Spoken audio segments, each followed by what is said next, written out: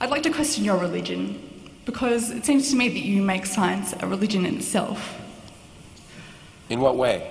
Well, it seems like there's kind of a Richard Dawkins cult, Richard Dawkinism, like science, really, nothing is certain in science. It works in statistics. You can't prove anything to 100%. So how can you say that science is better than religion, then what you're trying to do is still harm people that bring order to the world? You can't prove anything to 100%, but 100% is a hell of a lot better than 0%, which is what you can prove by religious reasoning.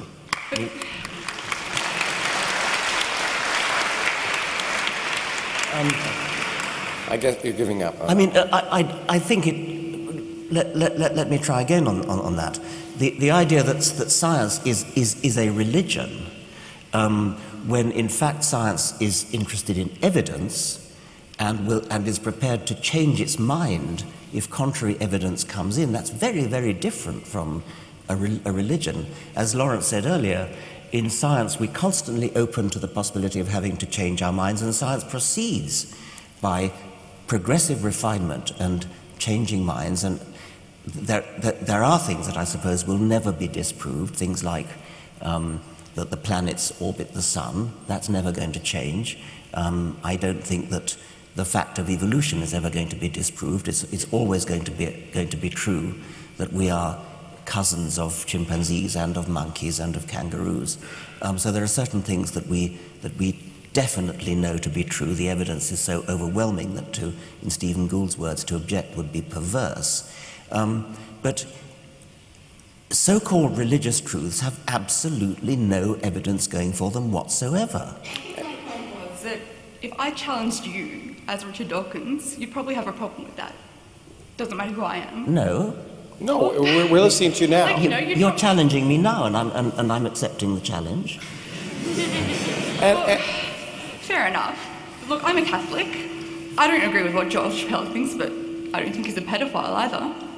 Like...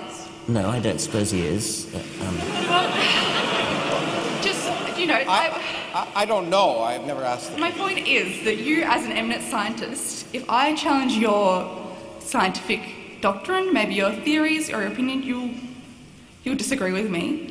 Well, I will, I mean, when you say disagree, I will say, where is your evidence? Here's my counter-evidence. And I'll say yours. Let's sit down together and look at the evidence. I mean, that's very different from saying that I'm arguing from authority. In fact, let me jump in. Authority, that's the key point. Richard is not an authority. I'm not an authority. There are no scientific authorities.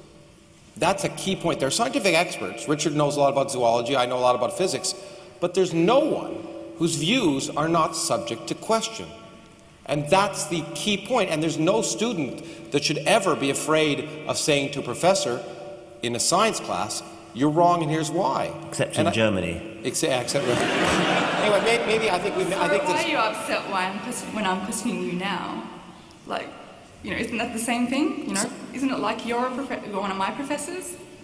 Well, no, what... I think we're trying to have a discussion, but maybe I think the point is that maybe we should move on.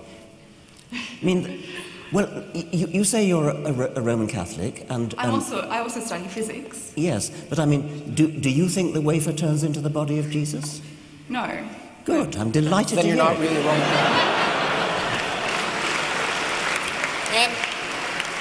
And the other thing that's important about science, and we had this discussion last night in the Muslim forum. Like, I might give an example. Like, you know, people didn't really buy the whole relativity thing when Albert Einstein first came up with it. You know, there were people, like, you know, it was when those former scientists started dying, that was when people started accepting relativity. But the difference is, you know, but there's a fundamental difference, and you should really appreciate this, and I'm surprised in some sense that you don't yet, but I hope you will. Well, tell me. Is that, listen to me for a second, is that there's a difference between a story and something that makes predictions. And the only thing that really makes science really interesting is it works. And so last night, when I was debating with this Muslim, I challenged him when he said it's rational. I said, you're choking. I have two choices. I do the Heimlich maneuver or I pray for you. Which do you want me to do? And I think the real point of science is that it works. And if it didn't work, none of us would give a damn about it. Really. Yeah, the point is it works until someone comes up with a better theory. Right? What was that? No, it works. Would A you car agree? works, an airplane works, the lights in this room work, Well, you know, classical my computer electromagnetism works. worked until someone came up with a better theory. Yeah. So? That's what happens. That's what makes... Anyway, I don't... Okay. Yeah, I think we should move on. No, everyone...